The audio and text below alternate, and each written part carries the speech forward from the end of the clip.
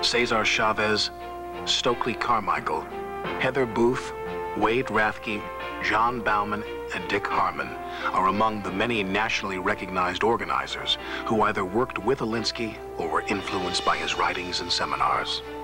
But Alinsky's work also had serious weaknesses.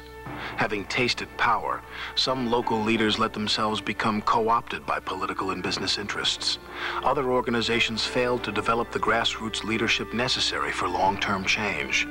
And Alinsky failed to build a national network of organizations to amplify the power of local groups.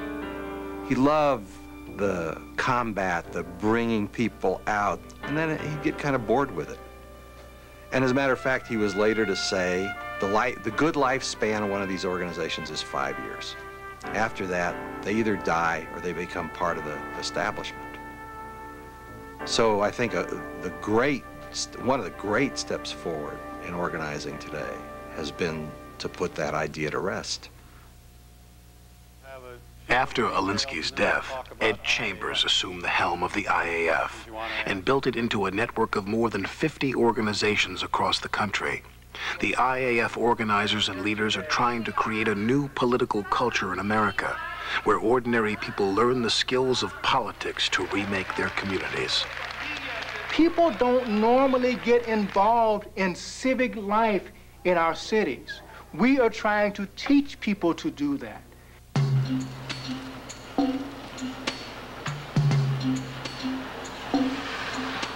Our walls are down, there are no street signs, we're burned out, we're redlined by banks, education is poor or none at all. We do have some difficulty with law enforcement in terms of stereotypes. And so we have to make decisions about our homeland. My name is Alberta Williams. I'm from St. Barbara's Parish in Bushwick, and I'd like to welcome you all to our EBC Fall Assembly, whose agenda is Your Vote, a Working Weapon. Our organizations are the mechanism where people can practice on public life.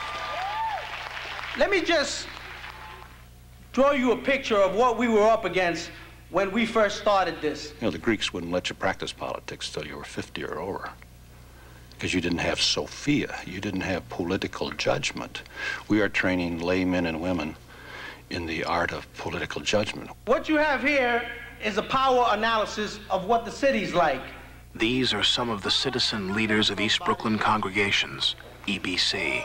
They are among the thousands of people putting Saul Alinsky's ideas into action.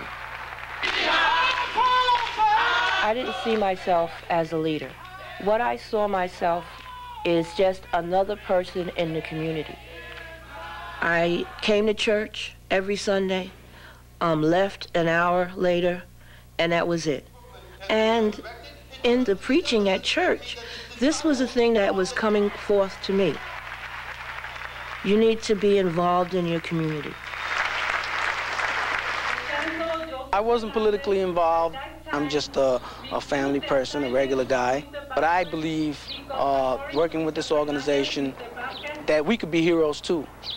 Normal people, common people that go to work every day, we could be heroes in our communities, and we have to take that role. But taking that role has not been the common experience in America. Our recent political experience has been citizen apathy, low voter turnout, what some political commentators describe as the crisis in American democracy. You cannot go anywhere in America, rich neighborhood, poor neighborhood, in between neighborhoods, and not have a conversation about the failure of politics. This is an almost universal sense that something is deeply wrong in American democracy.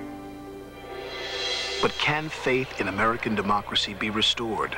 For the industrial area's foundation, the process begins one-on-one. People begin, and democracy begins, really, in conversations. People have to realize the only thing you get something in this country is if you work for it. People sitting in a church basement or around a kitchen table or in a union hall or wherever they choose to gather and talking about their perceptions of public life and this society and what they might do about it if they had power. People do mobilize, but they mobilize around issues that are of importance to them. And once you give them that push, then they get up off their tough and they do what's necessary. The common experience of citizens ought to be the starting point for every political debate. We're going to go one-on-one and talk to people. The first place we're going to start is at home, which is here in the church. But how do ordinary people acquire the skills to become players in the public arena? For IAF leaders, it starts with intensive 10-day training sessions led by seasoned organizers like Arnie Graff. You're organizing around self-interest. If you're not around a multi-issued agenda, you're going to have only those, if you bring in only those people that are interested in education, you'll be an education organization. If you bring in only those people that are interested in housing, you're going to evolve into a housing organization. If the purpose is to build for power, okay, then you need multi-issues because you're going to have multi-interests. I didn't know Alinsky well, but one of the things that Alinsky, he did about 2 or 3 sessions when I was there before he passed away, and when he talked about this, I'd come out of the civil rights movement, right, and talk about all the actions. He asked me about evaluation. In CORE, we just didn't do it, you know. The evaluation, where's the next demonstration, right? I mean, that's how I, was taught. And he said, well, you, young man, you're probably just a pile of undigested actions. Well, what's he talking about? Something like I need Alka-Seltzer or something like that. But what he was getting at was, you got to reflect on what you're doing. You've got to reflect on your action, because if you don't reflect on your action, you won't learn. The aim of it is to train and develop people, is to get more people learning and developing, more people to become public players.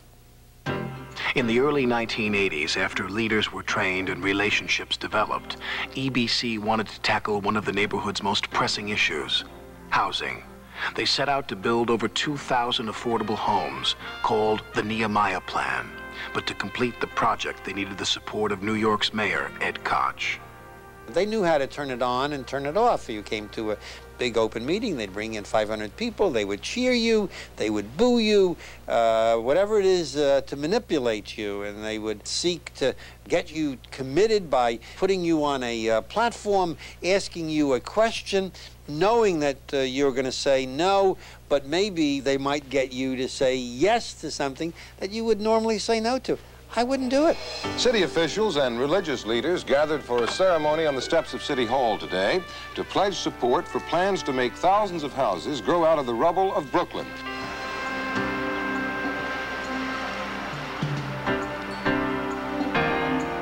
But EBC had built more than just homes. They also created a citizen base to challenge City Hall and other powerful institutions. In 1989, EBC launched plans to build another 1,100 Nehemiah homes in the same neighborhood.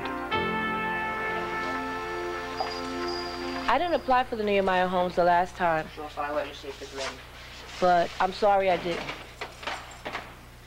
But I did apply this time, and through a lottery system, my number is 465.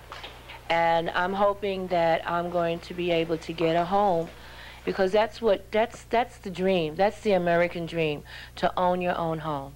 Straight, how you doing? Hi, fine, and yourself? All right. What was your agenda for today? Thank you. You're welcome.